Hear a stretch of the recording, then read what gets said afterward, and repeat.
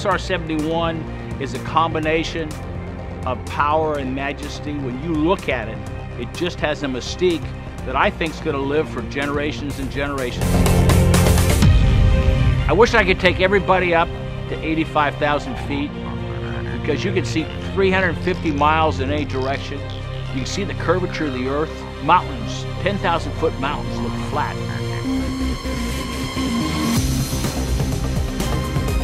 I can say without a question is that people knew that there'd be an SR flight, and when they cranked those engines, the Buick Wildcat would scream. Then when the SR engines came on, people from around the base would just kind of stop. 117 decibels, that's what the SR was on takeoff.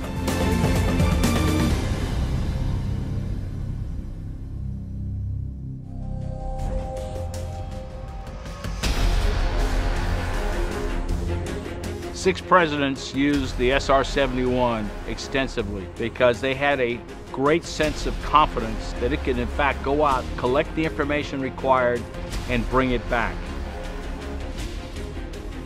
Hundreds of missiles were fired at this airplane. I couldn't tell you how many times fighters came up to intercept me.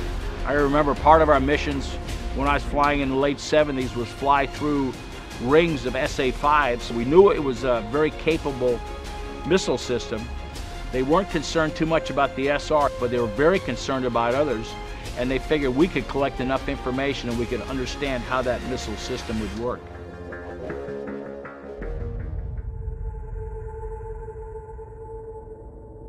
If we carried the nose camera, which we called the country's camera, it took a picture 72 miles wide. In 64 minutes, you would film 100,000 square miles. The film itself was 10,500 feet long, 5 inches wide. I would say my mission into the Middle East for President Carter was one of the most interesting. It was supposed to be 3 missions, but we picked up all the targets in that first mission that they needed, so that the next 2 missions were canceled. The airplane loved to fly straight and climb and accelerate. Most of the time at altitude, 80 to 85,000 feet, it was kind of like a nice Beamer or a Cadillac. But the airplane sensitivity was on a curve like this. So the faster you went, the airplane became much more sensitive and had to be handled much more delicately.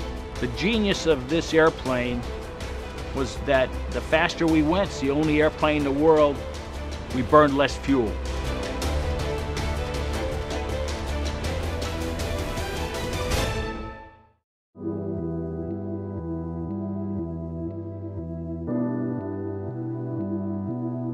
The greatest sonic boom that was ever set up, it was May 1972. 3 SR-71s took off from Okinawa, Japan, and simultaneously overflew Hanoi at the same time. I've talked to the POWs. They said it scared the living daylights out of the guards because they'd never heard a shock like that. It didn't sound like a bomb, and they actually fled. We called the shock wave that came across the ground the sound of freedom.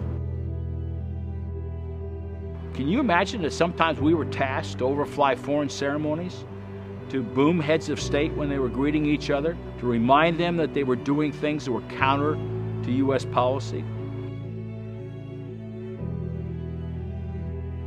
As I go around the country and try to visit and work with museums, there's a whole new generations of young men and women that are absolutely fascinated by this airplane. I was blessed in the Air Force because I was lucky to fly a number of Lockheed products. Lockheed was always there to bring in new innovation that met our needs as warfighters so we could better do our job. You know, it's a great celebration that in 100 years has led to new vistas that who could have predicted.